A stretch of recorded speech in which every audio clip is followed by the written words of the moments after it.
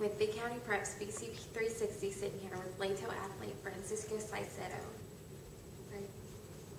So, what do you guys expect at Lato this upcoming year?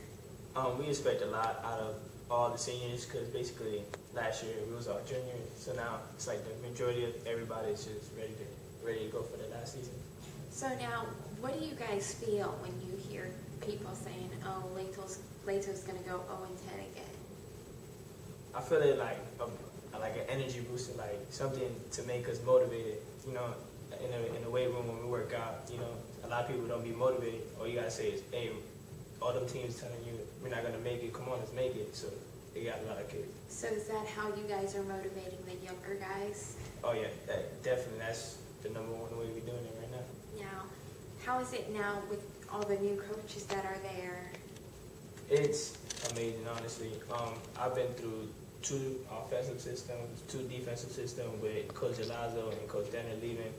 And now I got Coach Ketchy. You know, at the beginning I had trust issues, but other than that, you know, he came to us like no one has ever came to Lato. So now you talked about trust issues. Because of so many coaching changes within such a short period of time, you know, I mean, you've been at Lato for 3 years now, correct? Yes, ma'am. So you've already gone through 2 other coaching changes. So how does that coach earn your trust? Well, as soon as he came up to us, he introduced himself. He was like, "My name's Coach Ketchy." I was like, "Nice to meet you." They called me down to meet him, and the first thing he said is, "I'm gonna be honest. I don't know what to expect from y'all. I haven't seen y'all, but just believe in me." And then I looked at him kind of weird. He was just like, "Believe in me. Just believe in what I say." Because a lot of coaches said that, and then once we got to the field that first time, like he did something, a kid got got an attitude and kicked him out.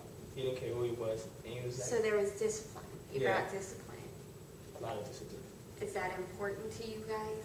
Yeah, because there's a lot. Because everybody wants to do their own thing, so coaches came up with a discipline system, and ever since that, it's been working. So do you think that might be one of the issues Lato had previously, was there wasn't enough discipline, and that's why you guys were the way you guys were? Yeah, that's probably one of the main reasons, because like we be on the field and something goes wrong, and everybody's like, "Oh, I don't care, I'm gonna do my own thing," and nobody's. You guys weren't playing as a team.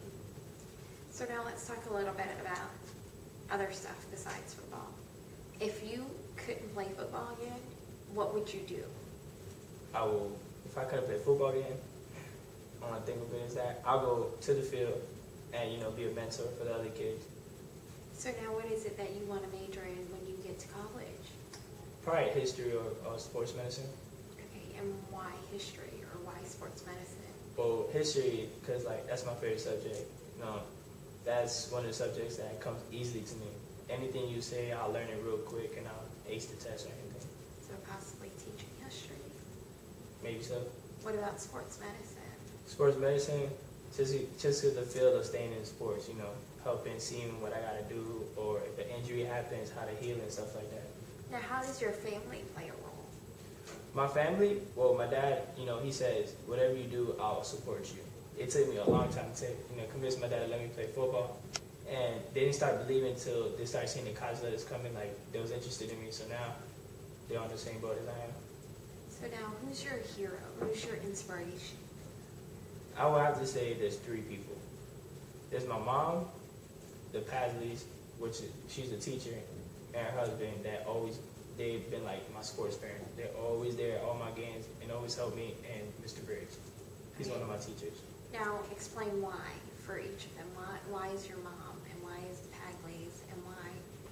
Because my mom, I'm her last son to graduate. I'm the last one of the family. I'm the baby.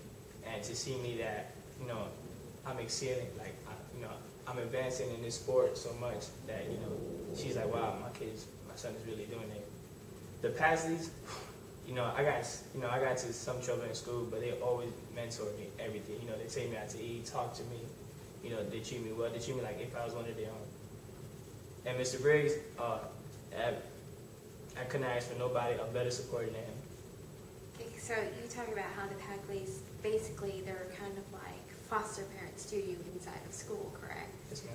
So do you think it's important for football players to have someone like that in their life besides their own parents? Yeah, a lot, because, you know, sometimes you and your parents might not agree on something, and then, you know, you're just left alone. Well, if I didn't agree with my parents, I talk to them and be like, look, you're probably doing this wrong. You know, you need to fix this. Talk to them.